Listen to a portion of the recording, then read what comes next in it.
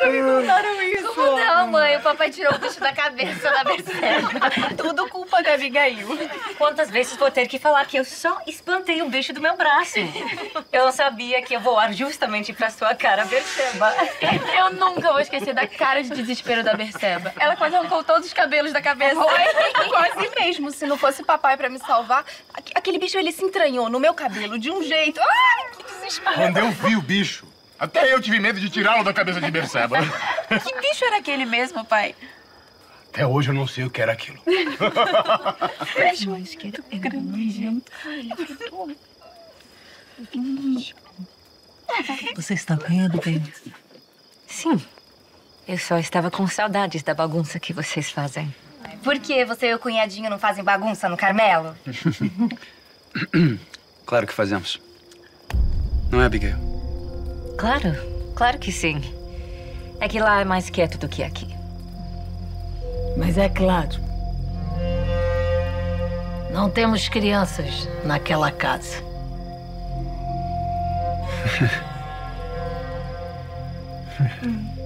Ainda não. Não é, meu amor? Ainda temos muito tempo pela frente. Se é o que você diz.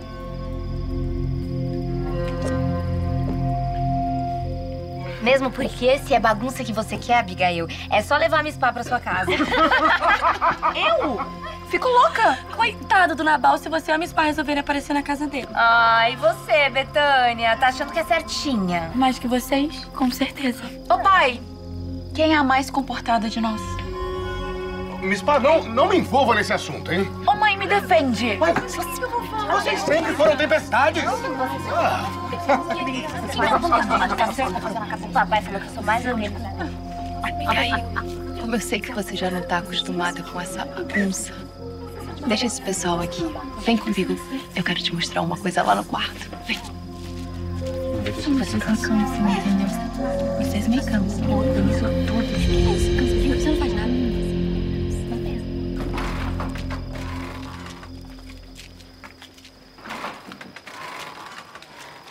Agora fala. Fala o quê? Não é a primeira vez que você vem aqui e fica desse jeito. Não é nada. É que eu sinto saudades de vocês. Me conta. Você sabe que você pode confiar em mim. Eu não posso. É a avó do Nabal, não é? Desculpa, Berseba. Vamos? Nunca mais me lembre disso, Berseba. Olha o que você fez. Estou chorando igual uma boba. Ai, Nabal, deixa a gente ficar mais um pouquinho aqui. A gente só tá matando a nossa saudade.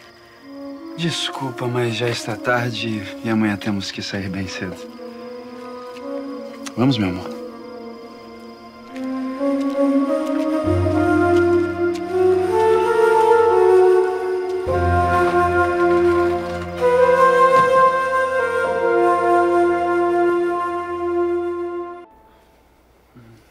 Minha menina, por que vocês não ficam mais uns dias? É. Toda vez que vocês vêm aqui é sempre tão rápido. Desculpa, senhora Aliora, mas dessa vez é impossível. Nem o meu pai vamos conseguir visitar. Eu tenho que fechar negócios no Carmelo ainda hoje.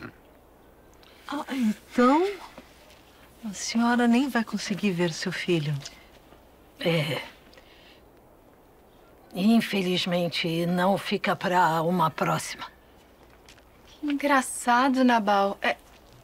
Você nunca deixa a Abigail ficar aqui mais do que alguns dias. Eu me pergunto por quê. Perceba. Quando é que você vai entender que agora a Abigail é uma mulher casada? Sinto muito, Berseba, mas Abigail agora é minha. Ai, que lindo. Eu não vejo a hora de ser de alguém. Miss Pá, Falando nisso, cunhadinho, será que você não teria algum amigo rico pra me apresentar? Ô, Tímina! É verdade. Você conhece todo mundo, tem proximidade até com o rei. Bem que você poderia conseguir uns pretendentes pra gente. Betânia! E quem vocês querem? Eu aceito o Davi. O Abner. O Abner? Abner, mas o Nabal não vai arrumar marido pra ninguém. Estamos só brincando, papai. Mas se não estivessem e eu fosse mesmo ajudá-las com isso, o comandante Israel não parece querer se casar com ninguém no momento. E Davi não seria bom marido pra ninguém. Por que não? Não é óbvio. Desde que o belemita venceu o tal gigante, vive querendo aparecer em Israel. Eu não acho que ele seja assim, não. Não. Porque você frequenta os mesmos círculos que o meu neto, você teria essa informação, não é? Vamos embora que minha avó começou a ficar simpática.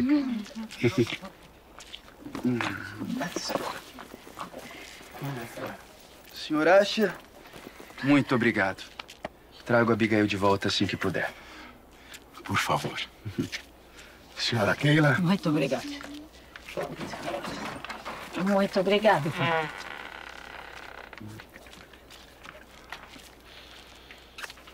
Boa viagem.